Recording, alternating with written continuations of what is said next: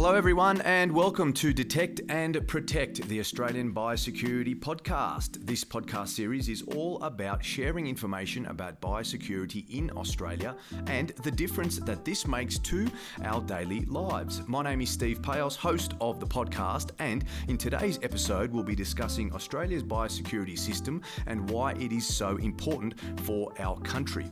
We'll be discussing some of our biosecurity challenges, including the growing pest and disease risks that we're facing, and we'll also chat about the opportunities that we have to address these challenges and to further strengthen our biosecurity system. Joining me today is a very special guest, Mr. Andrew Tung, PSM. He is the Deputy Secretary of Biosecurity and Compliance at the Department of Agriculture, Water and the Environment. Andrew, my absolute pleasure to have you today. Thank you very much for joining us. Thanks very much, Steve. Really looking forward to it. Yeah, looking forward to a great chat with you today, Andrew. As I mentioned, we'll be talking about all of those wonderful issues about biosecurity. We'll also be talking about challenges and innovation. And I also want to touch on a very important document as well, which is Australia's strategic roadmap for protecting Australia's environment, economy and the way of life. It has some great figures in there and some great information to really educate the public and the population about why biosecurity is so important. First of all, Andrew, how are you today? Everything's going well? Yeah. Biosecurity keeps me fresh. It does. That's good. An experienced campaigner like yourself, that's what we want to hear. Andrew, from your point of view, if you could just explain for us, why is biosecurity so important for Australia in your own words? So I could quote a lot of numbers at you. You know, the biosecurity system is worth about $300 billion. That's the asset that is the biosecurity system. For me, it turns on something that the people I work with talk about a lot. The people that the public meet at airports or when they're travelling internationally or might see in the media, they talk about protecting our way of life. And I think the reason they do that is biosecurity protects what is Australia. It protects the natural world. It protects agriculture. It protects jobs and livelihoods. And, you know, for individual members of the public, you can't go for a picnic if red imported fire ant means that your kids are going to get bitten with a horribly sharp bite. You won't go for a picnic. Bees, everybody sort of thinks bees are about honey. Bees are actually about pollination. You don't get fruit if you don't have bees. Well, you know, part of our job is to stop a thing called the varroa mite coming to Australia, because it's a thing that will kill all our bees. And so for me, there's so much that we take for granted. We've got a precious, fragile continent that we're trying to defend and protect from pests and diseases from the rest of the world.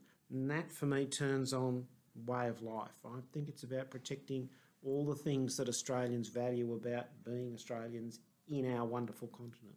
And flowing on from that, Andrew, there's been a lot of prominence about this, you know, recently at federal government level and also throughout the department. It's becoming an issue that's synonymous with everybody now. So I'm not going to say that it shouldn't have taken the amount of time that it has, but it's fantastic from my point of view to see the importance placed on this and this actually getting the credit that it deserves and people actually being visible to those issues. And it's actually going further than what you say about the day-to-day about the people on the border and, you know, basic imports and exports, or as my father would say from his days back in primary industries here, you know, it was just the basics of money in, money out, products in, products out. There's so much more to it. So is there any reason that you think in particular why it's become more prominent, or is it just an issue that Australians are taking a lot more of a view on?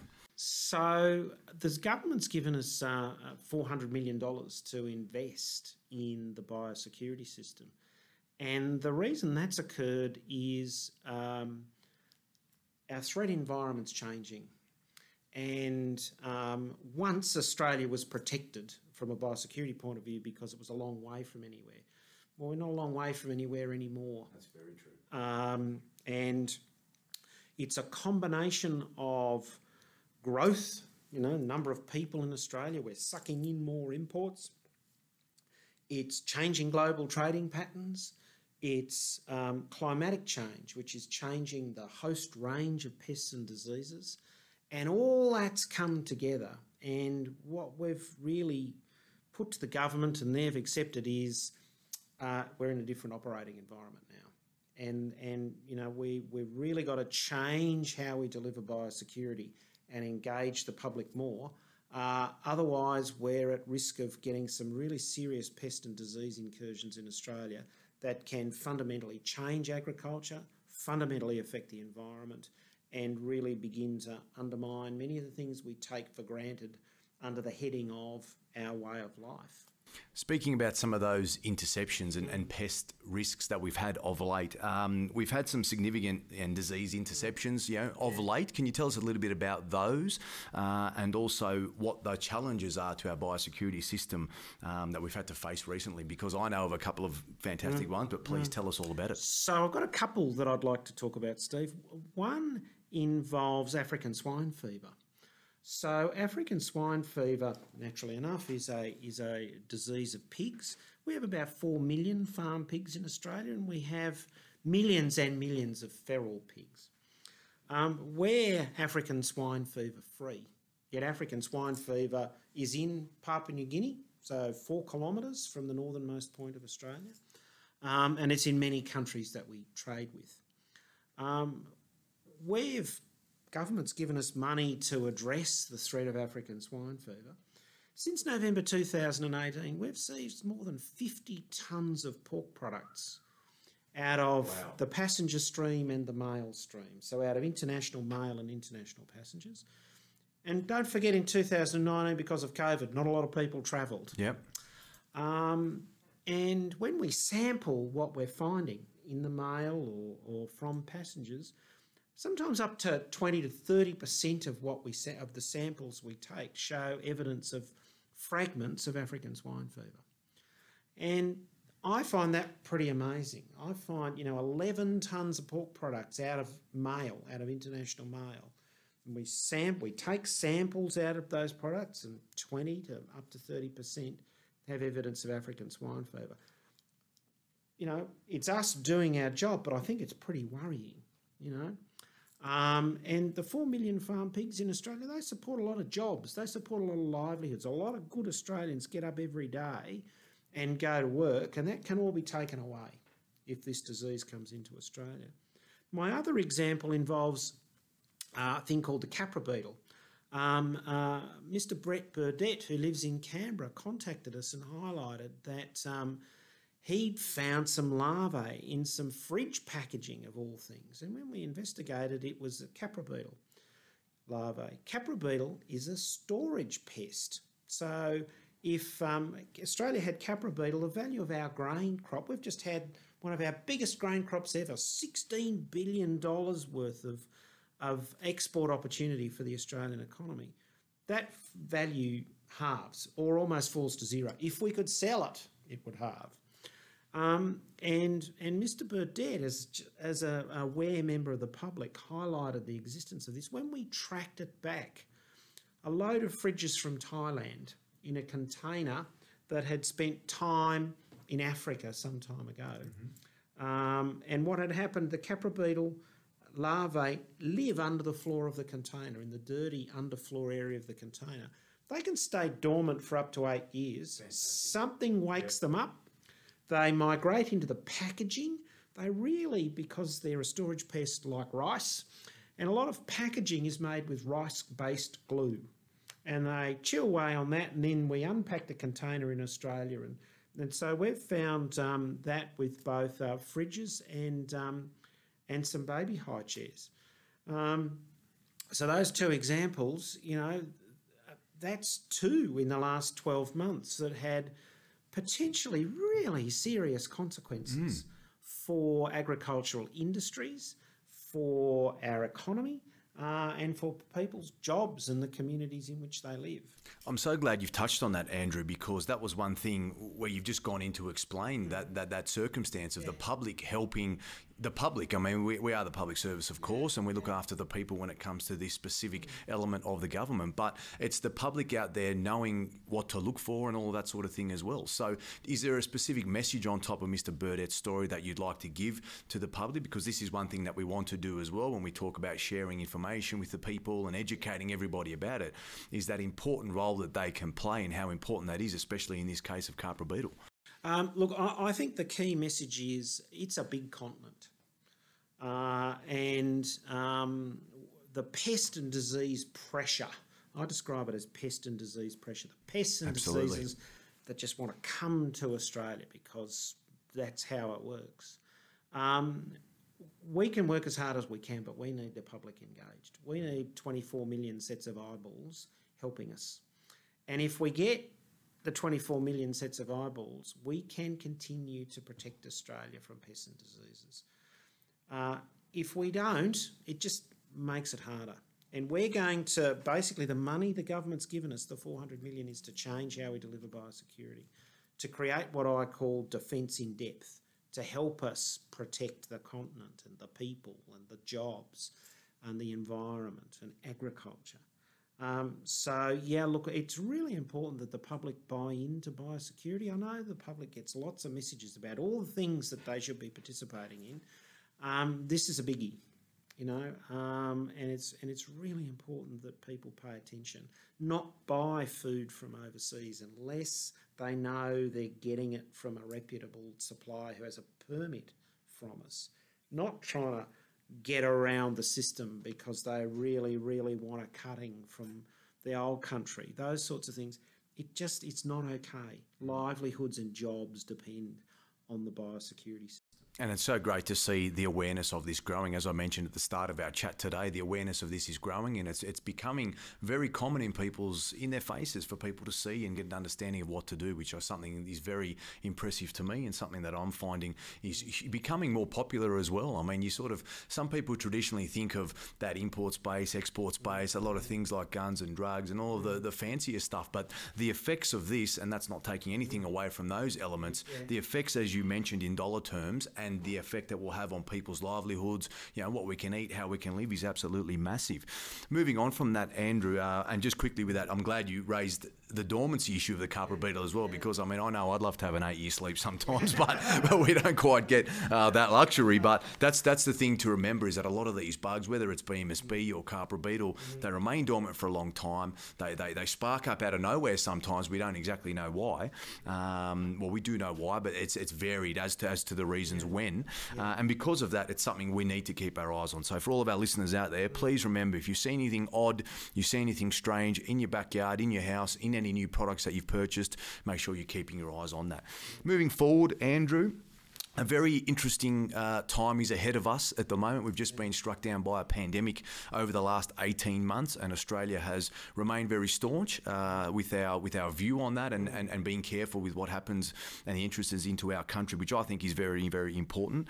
Touching on this document that I referenced before, our biosecurity roadmap, there's some really important things here that I'd like to touch on, and I'd love for you to expand on them. My question is around the main challenges for our system over the next 5 to 10 years, and I note in this document that we really heavily talk about things like climate change, global disruptions, illegal activity, exotic pests and diseases arriving, and also greater volumes and more complex supply chains like you've talked about. In there as well is also unexpected things like a pandemic at the moment. So please, Andrew, if you could expand on that, our main challenges over the next 5 to 10 years, and how we're looking at factoring in all of those pressures on the system moving forward. Sure. So we've got a range of key challenges. One is, I mentioned volume. So we deal with about 2.4 million or so containers coming to Australia every year. That's just going to grow. The number of containers coming to Australia grows at a faster rate than the economy grows. Believe it or not, it's incredible figures. It really is. Yeah, and every one of those containers, because of this dormancy issue, and it's something we're quite concerned about, can contain any one of 14 hitchhiker pests that we worry about. We call them hitchhikers, but they can be brown marmorated stink bug, capra beetle, so on and so on. So volume is a concern. The complexity of where trade is coming from. Global supply chains are very integrated, and you might think that it's a toy that's made in, I'll pick somewhere in Asia, but it might have components that come from other places in the world. The packaging might be sourced from somewhere in the world. The container's coming from somewhere else. The ship that it's on, even the ship. We look at the ship. I have to. The we vessel. look at that's about right. 20,000 vessel movements a year. And our great staff are interacting with many of those vessels. We've found vessels that have brought bees with them that we don't have in Australia, and that's where the varroa mite that I mentioned comes in. So where are vessels coming from? What we call natural pathways.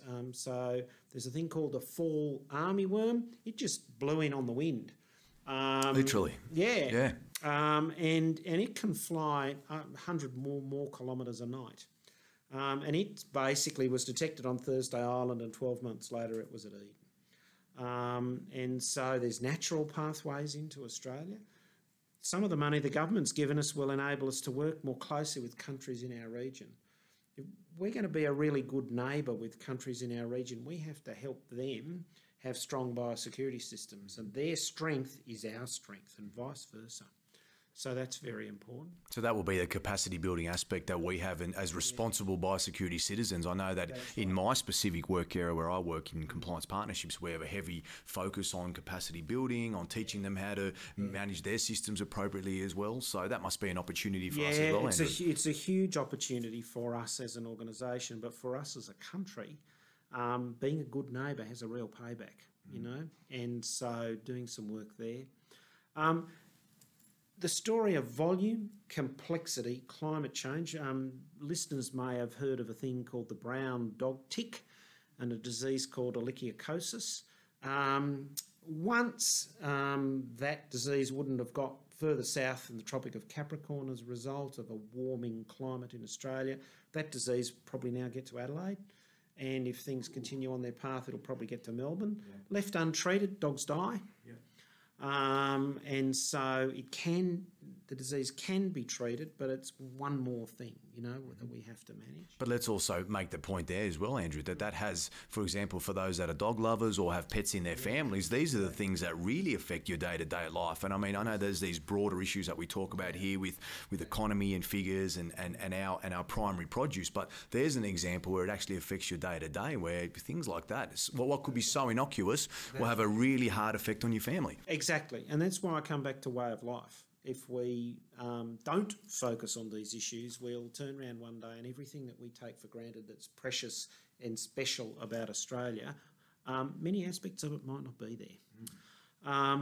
So there's a story of volume, complexity, change, and all of that happening at one time. So it's built up, and now what we're facing is a big shift of gear. So there's a few diseases poised to our north that we're particularly worried about. African horse sickness, lumpy skin disease, which is a cattle disease. I've mentioned African swine fever. Rabies is to our north. You know, there's some bad gear, and that's before we get to foot and mouth disease. And in some of our sampling, we've even found fragments of foot and mouth disease, just a couple. How much does that, if I can just quickly ask there, how much does that scare us? I mean, I know, for example, I've seen a lot of conjecture in the media. I'm just trying to make a quick relationship here with the way that COVID-19 has been. You see headlines that it's been found in the fragments, it's been found in the wastewater. It's obviously very serious when you know that something is there and there's remnants of something and that's existed. So how much does that, I'm not sure scare use the right word, but how much does that put you on alert, noting that we're finding these things in certain elements of places where we might not thought they'd be? Yeah, good point. It does point to the fact that our risk profile's changed. And events that we might have thought once were highly unlikely with massive consequences are becoming rather more likely with even bigger consequences. And so hence the federal government's investment. We're going to be working with our state and territory colleagues to develop a national biosecurity strategy. Excellent. The reason we need a national biosecurity strategy is biosecurity isn't about just what the Commonwealth does. States and territories historically and continue to have a very big role in the biosecurity system because they're managing the endemic pests and weeds that, you can read in the newspaper, mice in New South Wales and fruit fly in South Australia. The states and territories have a huge role, and then industry and the community have a big role. And so what's the nation's path forward? The nation's path forward is to build defence in depth. starting overseas before goods have even left. Talk about this, Andrew, if you don't mind, please, those 3 levels we have of our defence system, because that's a key component in this document. Have a look, as I mentioned, in the link to this podcast. But, Andrew, please go on and talk about that, because in here we talk about those 3 lines of biosecurity defence. So please go on. Yeah, sure. So it's really important that we have a view before goods, people, objects, ships, planes leave about their biosecurity status. And some of that is hydraulic. It's about what people do. It's about what our staff do. It's about how we're working. A lot of it's to do with data and analytics, and we've received a big investment to improve our understanding of the world around us from a biosecurity point of view. Like we need a view on where of any one of the containers coming to Australia been in the last 8 years. Yeah. That's actually a big challenge. Yeah. So that's that kind of pre-border view, working with our near neighbours, building their strength to deal with biosecurity. Then there's what's happening at the border. And that's the traditional role that I'm sure many listeners are familiar with, the old quarantine function. AQUIS, yeah. Yeah, the old AQUIS. Yep. Well, the border's very different now. Again, we're going to apply data and analytics, new technology. We've got a world-first 3D X-ray technology that we're starting to screen mail with. That's what's helping us find pork products through the mail. So we're going to change up the border. People will have a different experience over time. Our dogs are still there. Our dogs, they're fantastic, If I could use this analogy, if your handkerchief was representative of what you can smell, a dog's nose would be like a tennis court. Yeah. That's how good they are. And so we're going to have the latest tech alongside the dogs, so we're going to double down. And then post-border, there is our ability to detect and manage anything that might defeat us at the border or pre-border. The reason that's important, we'll be judged in international trading markets and in the international community about our ability to cauterise and contain anything that we think is a threat. And so that post-border area, working with our state and territory colleagues and industry, that's where we get our resilience from. That's where we get our ability to respond and bounce back and keep trading. And that's where we really get to the meat and potatoes of protecting everything we take for granted about the Australian way of life. So those 3 levels, before the border, at the border, after the border, and they've all got to talk to one another. So hence the need for a national biosecurity strategy. And talking about that connection there, Andrew, if you don't mind, that role of the state and territories as well is very, very important, and having that on, as a Commonwealth department, we're on the ground, of course, and then the state and territories have their role to play in that management on the ground too. So flowing on from what you're talking about there with those 3 pillars, is it fair to say, we've talked about the opportunities, but when it comes to priorities, if you could expand on that, please, because I feel like this is a difficult one to answer, but I'm going to throw you the difficult question, because that's what we're here to do, is to tell the public, how we feel and what we're thinking about the best way to manage this. But priority-wise, getting that framework set up will be very important. But what do you see as the priorities when it comes to not specifically the importance of the 3 layers, because they're all just as important, but what's the priority in actually attacking all of these threats and how we go about managing it from that holistic point of view? So there's a couple of priorities that emerge out of all of this. One is the people priority. And that's people in the organisation that I'm part of. It's people in state and territory agriculture departments or primary industries departments. It's the public, it's people in industry. And it's about awareness. It's about the skills that we need to develop as a country to manage the threats that we face. And a lot of it is to do with communication. A lot of it is to do with ensuring that we all understand that the world's changed. And everything that went before is not much of a guide to what's going to come next. So there's a people element. There's a partnerships element. So how do we protect a continent from pests? The size of ours as well. The size of ours with a small population. How do we do that? Well, a key way is partnerships, and it could be partnerships with Indigenous rangers in Northern Australia who are setting fly traps and doing monitoring for us. It could be partnerships with particular agricultural industries. It could be partnerships with environment groups, partnerships with states and territories. You know, this notion that we've got to build partnerships and recognise that we might all play slightly different roles. Together we're strong, divided we're weak. It really is as simple as that. Then there's a kind of technology element here. We can use new technologies in ways that mean that we can do a much better job in sifting through the 77,000 combinations of goods and countries coming to Australia. I love these figures. I do. It's just incredible. And the tens of millions of mail items. When travel returns post-COVID, hundreds of thousands of passengers, you know, every week. We can use technology in a different way, and we can use technology to be really smart. So one of the things we're working on is a fish identification app, believe it or not. Beautiful. Using Nothing surprises me anymore. It's great. Yeah, and this is a clever piece of technology developed inside the department in our supervising scientist branch in Darwin. It uses images of fish and artificial intelligence to detect what they are. Why would we care about fish? Well, the ornamental fish market in Australia is worth about $100 million. A lot of livelihoods attached to it. Yeah. We worry about fish because ornamental fish can bring diseases to Australia that we don't have in freshwater fish or saltwater fish. So if we can use artificial intelligence, we can enable the import of exotic fish, but at the same time, we can keep fish species out that might carry risks for Australia.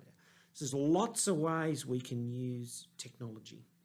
And then finally, for us, for the Department of Agriculture, Water and the Environment, large part of our biosecurity effort is cost recovered. And that means there's a payer, and the payer is usually in the agriculture sector. And we need to do further work about funding. And this is an expensive business to maintain. In the next 12 months, we'll be spending in the order of, I guess, $1.4 million a day just to run the biosecurity system at a Commonwealth level. And, you know, the taxpayer makes a big injection, industry makes an injection. We've got to do further work on how do we sustain that as a nation over time, over decades.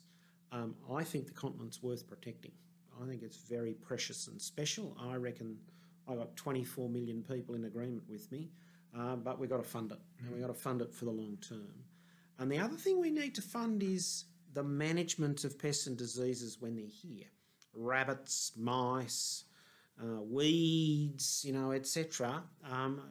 There's a payer always. And so continued long-term commitment in funding to the biosecurity system. So that'd be my 4 key elements. Fantastic. And talking about that, we know that prevention is greater than the cure all the time. So that's something that's very important to give that information to our listeners and to the public, is that we don't want to get in that response or management or recovery phase. It's about making sure that we're in prevention at all times and looking ahead to that. I'll tell you a great story, Steve. Yeah. Sorry to interrupt. No, please do. I'll tell you a great story. My favourite story is about the northernmost fly trap in Australia. It's a fly trap that hangs on a mango tree on Saibai Island, 4 kilometres from the Papua New Guinea coast. It's tended by our staff in the Torres Strait, local officers. And the reason that fly trap's important is it's intercepting flies that are coming down, particularly but not solely from Papua New Guinea. And some of those flies can really damage agriculture from Cape York all the way down in that kind of wet tropics zone. That fly trap gives a return of about 30 to 1. For every dollar we spend on it, it's saving $30. Incredible. And that's a return on investment, right? That is a return on investment. If you could get that out of your share portfolio, you'd be like Jeff Bezos. 100%. And what it takes to sustain that fly trap involves staff on Saibai Island, planes, helicopters, entomologists, laboratories, the Australian Centre for Disease Prevention, our level 4 laboratory. There's a handful of them in the world at Geelong. It takes a huge effort to merely sustain it, but that fly trap, $30 for every dollar we spend on it. Incredible story. That's not a bad return on investment for our country. I reckon I can stand behind that and be accountable. Absolutely, and a lot of the money that we're putting in is seeing these benefits. When we talk about the figures here that you just mentioned about those protection figures, I want to touch on as well. You gave a great example then on innovation and how important that is. So what I don't want to do here is ask the dumb question about how important innovation is, because we all know that it's the way that the world is moving. We know how big of a role that technology is playing. But what I do want to speak about, Andrew, and ask you is, where do you see innovation evolving over the next 5 to 10 years? We're talking about things like apps now, the X-ray technology you've talked about as well. And I know that's a little bit of an open-air question because the future's changing so rapidly now, but how do you see that innovation evolving over the next 5 to 10 years for us to be able to help our biosecurity system, help our partners, and plan for the future beyond, for example, this report and the information where we talk about beyond 2030? So I see innovation affecting every area of biosecurity. There's new technologies emerging in our application of science. We're a huge public sector employer of scientists. The government has given us money for new scientific equipment. And the key there, the innovation there, is the equipment being connected effectively to the cloud. And us being able to make really rapid identification of things that we find at the border so that we know what we're dealing with, so we can transmit that to industry and to states and territories and saying, we're seeing this and we know 100% it looks like that. So I see real innovation in science, real innovation in our ability to conduct surveillance. There's 10,000 kilometres of coastline in Northern Australia. We're working with Indigenous ranger groups up there, but we can put new, cheap, but very effective tech in their hands, and we'll be able to do a much better job at surveilling that 10,000 kilometres of coastline and all the country, sea country, country behind the coast that we need to monitor. I see innovation in how people move through airports. We're working with the new Western Sydney airport about what will biosecurity look like at that airport when it opens. You know, it'll be a different experience. We're working with New Zealand on new algorithms, new X-ray technologies. How can we work together to share information? We're putting special computer glasses with our staff so that a staff member can be inspecting a container and somebody in a capital city somewhere can be looking at those images. We can collect those images and put them in the cloud and run artificial intelligence over the It's top amazing. This reminds me of Arnold Schwarzenegger movies in the mid-90s with the glasses that have the one window and somebody watching it. But that's magnificent. So we're doing it. Like, we're working on some of these things. Is there a relationship there as well with the ICT sector then, and how important that is with our department where we talk about, because I know cloud it's the way of the future is what I understand from people I know in that industry. So this type of stuff where we must obviously be seeing an investment in ICT as well to be able to transmit this information to the cloud, to be able to get it to people and scientists to look at straight away. Yeah, look, one of the things the government's invested in the recent budget is our maritime arrival and reporting system. That's the system that helps us manage all the vessels coming to Australia. So we're going to be... Famous Mars. Famous Mars. We're going to be upgrading our maritime arrival and reporting system, extending its operation, doing a better job at sharing information out of that system with our partners in state government and in ports. Over time, we will build that system out and we will add imagery of vessels and imagery of containers, and we will start to do all this data and analytics over the top that allows us to build better risk profiles of everything that's coming towards Australia. And, you know, that's where innovation takes us. Frankly, there are just so many possibilities out there. It comes back to your earlier question about where's the priority. Well, early on, we've set priorities. We know what we need to do in mail. We know what we need to do for passengers. We think we can get on top of air cargo using this new tech. We've got to move to shipping containers. And sea cargo, of course. Sea cargo, you know, that's a big area for us. But even there, we're out scanning the world for technologies that might help us.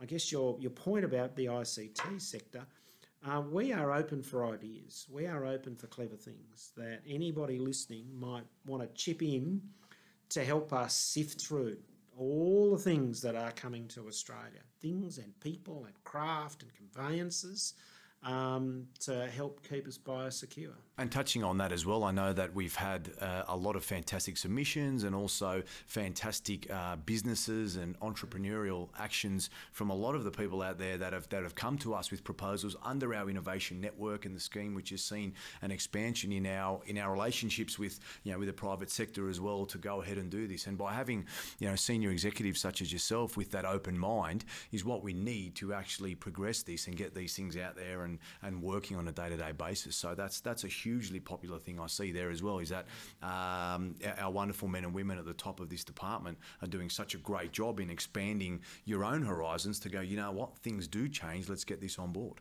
Yeah, look, I think it's a real challenge. Earlier in my career, I was responsible for the aviation security system. And even in the sort of decade since I last did that, the technology's advanced. Our ability to analyse and collect data is advanced, and we have to be open. And I can't stress enough how much we as Australians tend to take what we have for granted.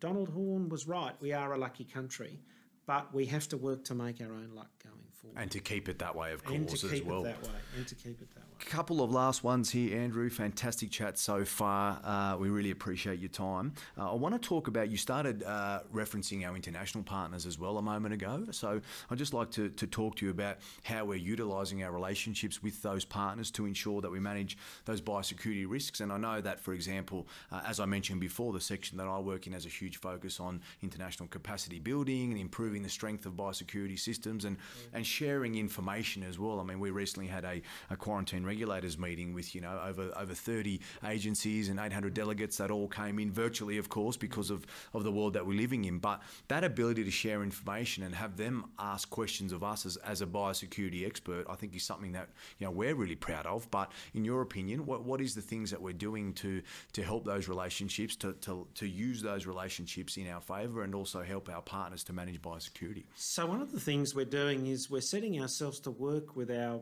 Pacific neighbours and friends to develop a Pacific biosecurity strategy. And the reason that's important, the pests and diseases that hurt Australia can also hurt Pacific Island nations. There's animal diseases that kill coconuts, and no coconut trees on a tropical island seems like a bad thing. African swine fever. Pigs are important in many Pacific Island cultures. African swine fever will kill the pigs.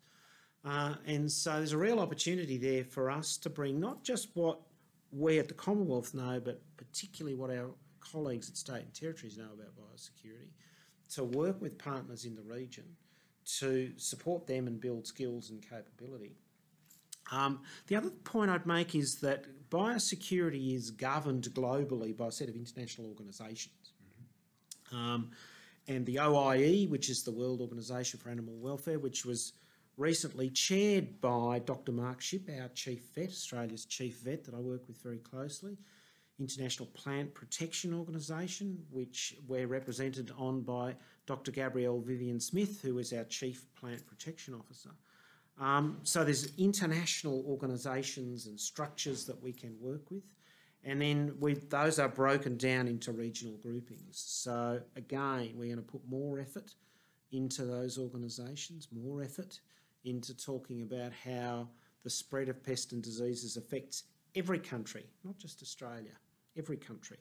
And we're going to try and be a really good neighbour and friend in our own part of the world. That's, and we've certainly received investment. I think there's more we can do. I think it'll create exciting opportunities for people working in biosecurity, and I think it'll create exciting opportunities for people in the region. It's fantastic, mate. It really is. It's a hugely important area, and something that I know that we've used and often prided ourselves on being those great educators and being there for our counterparts to help us in that system. One more thing, please, Andrew. It's been a magnificent chat, one that I've really enjoyed. What is your take-home message to our listeners today and our audience? Now, there's been so many of them today. It's I've written down a million of them, but if there is a single take-home message, as hard as that might be, what is that? Australia is beautiful but fragile continent, and biosecurity contributes really significantly to protecting it. And we need everybody. We need every single Australian buying into the importance of biosecurity, because we've only got one continent, and if we don't protect Australia from pest and disease, many of the things we take for granted can go. And once they're gone, we won't get them back. Yeah. And so it's really, I can't stress enough, the world has changed. Everything that we all thought we knew about our place in the world is being challenged, at least in terms of biosecurity.